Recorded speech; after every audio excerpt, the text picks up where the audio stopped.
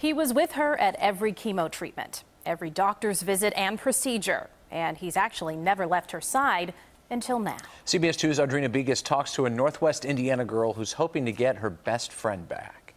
He probably has a few stories that people would not want to hear. We all have that best friend. He knows all my secrets. He knows my friends' names. Who knows you in and out through thick and thin. He goes everywhere with me, sleepovers, my grandma's house. They stick with you. Well, I've had him for a long time, so he's developed a sort of smell.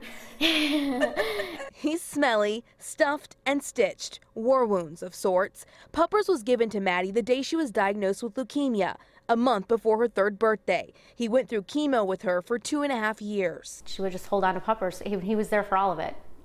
But Monday night, Maddie made a mistake in Terminal 1 at Fort Lauderdale's airport. We were 20 minutes into the flight and she accidentally left Puppers on her seat back at the terminal. Let's have somebody call the gate and just while you're on the plane? While we're on the plane. So I immediately just went onto the Wi-Fi and just started messaging people. With no luck. We were heartbroken, just immediately heartbroken. I just saw it in her eyes. And Maddie knows there's a chance she may not get him back.